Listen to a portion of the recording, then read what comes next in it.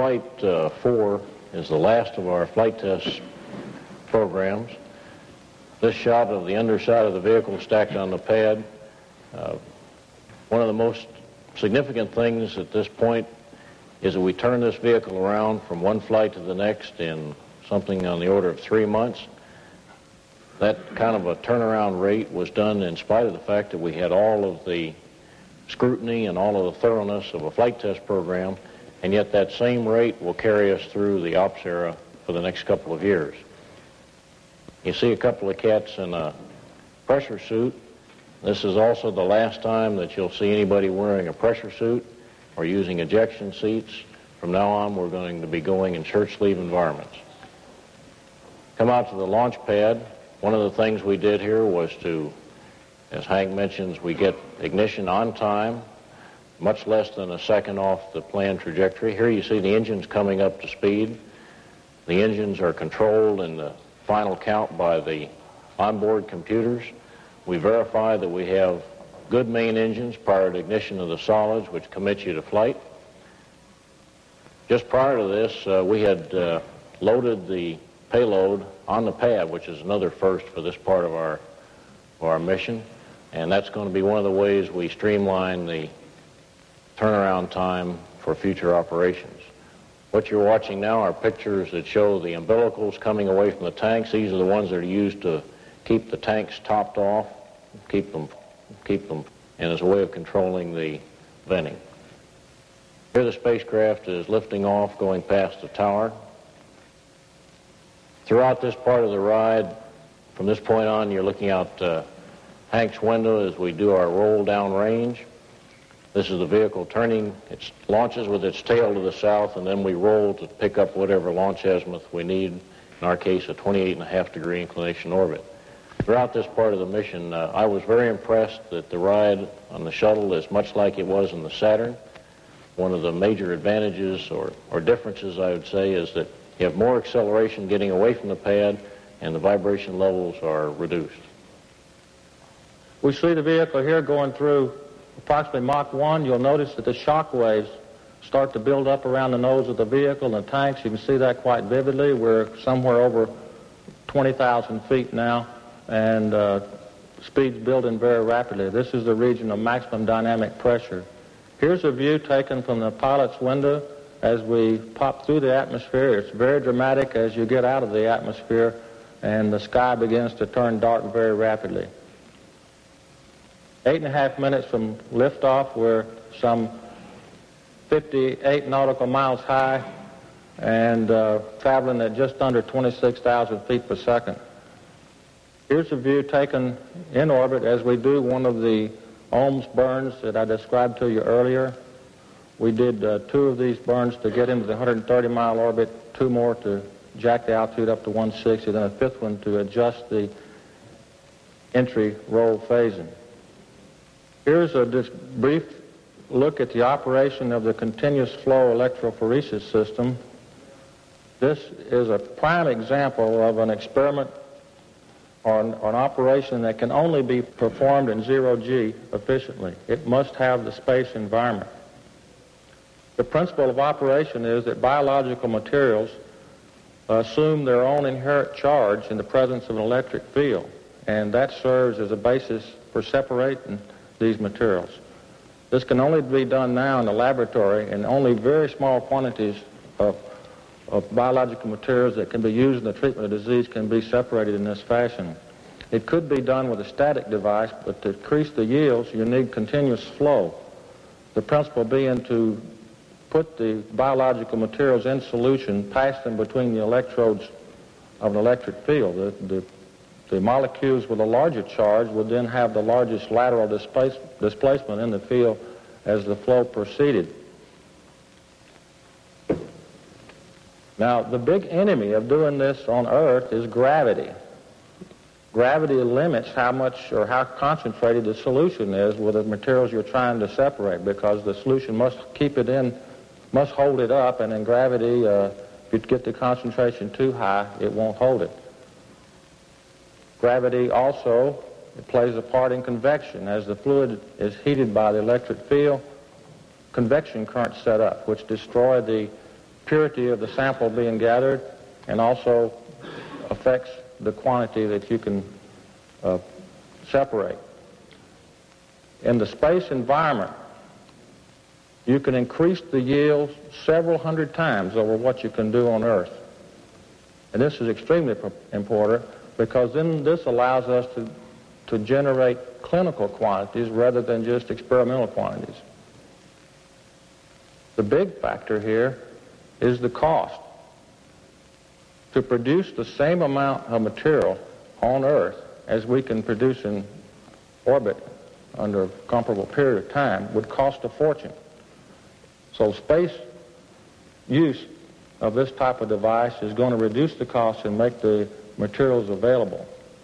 This is the first of 6 flights flying this device under a joint agreement between NASA and the contractor. Our first results show that this device worked very well, and the results are very promising.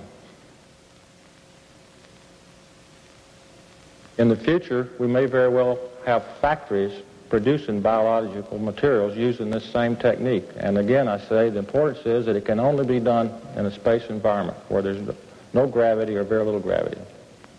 The device is run, a little microcomputer. Here we see the pilot making an input into that computer.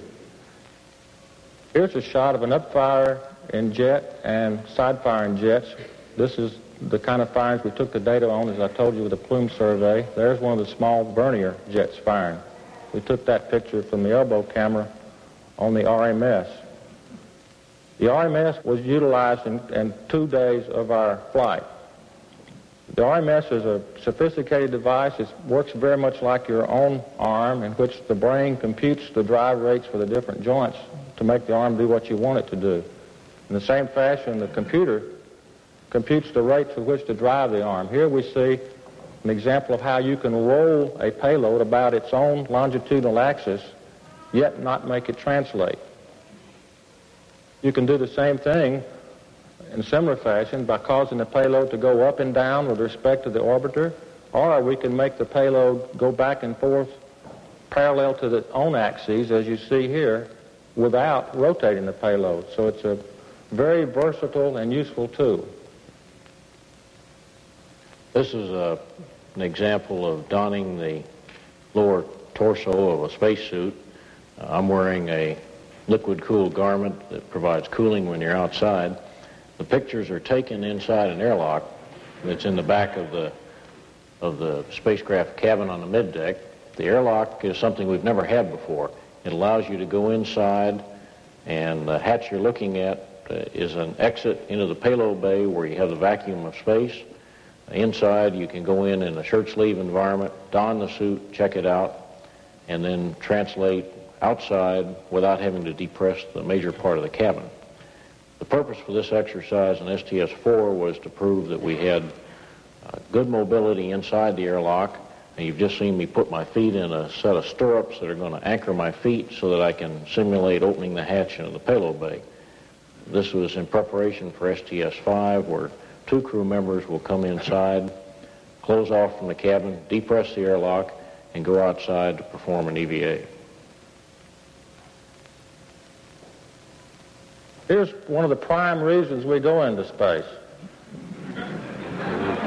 Not to have fun, but the presence of zero gravity. Imagine the applications of this. We've already talked about one, the Cephas, in which we use the lack of gravity to do something very useful in technology and production. But you could also use this to, say, process materials in which it's important that the materials not touch a container with which that it's in. The lack of gravity also has some disadvantages in that you must somehow anchor yourself if you want to work in space. Here, the crewman puts his toes under the edges of the locker, and notice he has quite a bit of freedom then to move about without coming loose and floating around as you saw earlier. Another device we evaluated was this little foot loops that he's put his foot in. Just a little loop, hooks his foot under it, and then he's able to make some movements. A third device we looked at are these little sandals with suction cups on the bottom. We evaluated this for several days during the flight and found them to be very useful. We probably still need to do a little more development on them, but the concept is sound. One of the devices we liked the most on flight for improving morale was a treadmill. It works exercise works in space just like it does on Earth. It clears your thoughts and makes you ready to charge again. We had a harness that attached to the lower torso, and those bungee cords there applied a force equal to the body weight. So your legs were seeing the same forces they would see in 1G on the surface of the Earth. We also had an electronic device that run off a battery you could attach to your earlobe. Was also attached to the treadmill. You could tell what your heart rate was, how far you'd gone, how long you'd been running. This was a real morale builder for our flight to be able to use this. One of the things we took a look at in our operational evaluation was some revised packaging of the food system. In order to save weight and space on the spacecraft, we have gone to dehydrating the food, putting it in some plastic containers. Now, Hank is on the left side of the picture putting water in to hydrate it. You mix it up. Since most food tastes better if it's warm or if it's cold rather than ambient, we have this aluminum thing that looks like a suitcase. It's actually a little portable heater. Put the food that has to be warmed in there, and then we'll put it off to the side for 15 or 20 minutes and let it warm up. At the same time, we had a little refrigerator, which we carried for the first time on this flight. Then we could put beverages and things in there that would be cooled. And you put it all together so that you have a hot meal with cool beverages, and it goes a long ways towards making the food a lot more flavorful. And just as it does on Earth, having a good meal does a lot to bring up morale. And when you're working 15 and 16-hour days, that's important. This is a picture taken with a television camera in the moonlit night. Now, the little dots you see off on the right side of the picture are stars. The white area you see in the center and left is the Earth. That's a cloud cover. And the white line that you see off to the top at first looks like the Earth's horizon. However, we noticed some stars that went right through the horizon and came down on the Earth. And before admitting we'd lost our marbles, we observed it some more and determined that no, what we're really seeing is the top of the Earth's atmosphere. It's about 90 kilometers up. And that's one of the reasons that scientists would like to take their telescopes outside into space so that they can avoid having to look through that layer. And you can see two little stars in the top left corner of the picture that are just now about to go down and penetrate, and they're hidden by the Earth. And that shows you that that really is the Earth's limb. This is a picture taken at sunset, and as I keep pointing out, the pictures that we see are never as vivid as what you see in the real world. We found the colors to be brilliant reds and blues, and they change with latitude and longitude as you go around the Earth. I think it gives you a chance to observe things. I think you can see the amount of aerosol like dust and volcanic ash that's in the atmosphere as the colors. This is a picture taken at hypersonic speed with a telescope on the California coast. I think that's an illustration of the precision with which our system, both the spacecraft and the ground, have been able to pull off an entry. The entry was very similar to what we've had in the past. The one difference between this and the ballistic approaches is that now you have time to experience the transition between 0G and 1G. Here's a picture taken out of the commander's window as he turns left, coming around on the lake bed. In the center right part of the window is the runway that was used on the lake bed for landing STS-1 and 2. We're turning on around and coming in towards the hard surface runway at the Edwards Air Force Base. I think it's rather significant that in spite of the fact that a pilot may experience a certain amount of vertigo and the transition to 1G weight effects, but in spite of all that, the system with its information and the training program we have allows you to make a landing that looks like this, which is perfectly routine. We've just passed over the aim point. We're pulling up the nose, and here's where the gear comes down. Now you can see the runway approaching, and from this point on, you just sort of hold everything steady as you come up, check that the gear is down. It's always a good plan. Next thing you do is you come up on the runway, and if you look closely, I think you can see touchdown as it occurs right about there. Here's an outside view of the same thing. Chase plane over on the left side of the screen. The gears coming down. And this thing flies just as solid as a rock. Approaching the overrun now. It'll touch down at about 1,000 feet down the runway at about 195 knots. About this point, Hank calls out that we have 185 and it's time to drop the nose.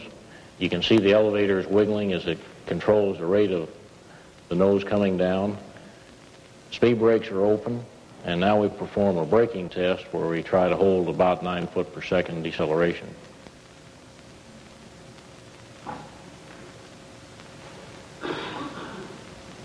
I think the fact that we can go out and do all of this in public is a real tribute to our entire system. And at the end of the day, probably the most spectacular part is the flight of Challenger on its way to join a fleet. We're no longer going to be a one-ship airline.